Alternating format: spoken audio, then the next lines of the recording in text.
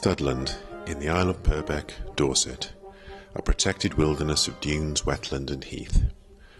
Like much of the beautiful countryside looked after by the National Trust, it can be a challenge for wheelchair users and the less mobile to explore.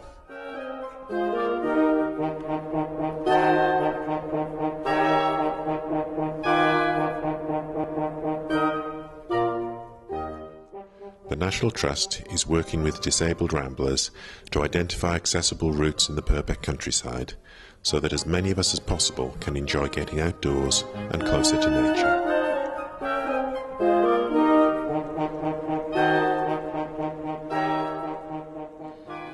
My name's Val Rawlings and I'm Secretary and Regional Representative for Hampshire for Disabled Ramblers. Disabled Ramblers are holding some rambles down here in July, and I was then asked by one of the National Trust rangers if I would come round this access path to see if it was suitable for the public and what improvements could be made. It's a big release to be able to get out into the countryside and to see what we're seeing today. Whereas if I didn't have my scooter and the paths weren't improved and accessible, you wouldn't be able to see half of what we do see.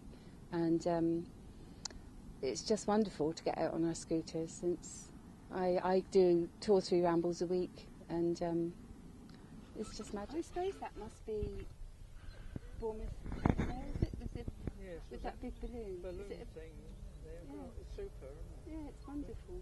Yeah, what a wonderful view it is. It's fantastic, isn't it? Without the scooters we couldn't get up here, could we?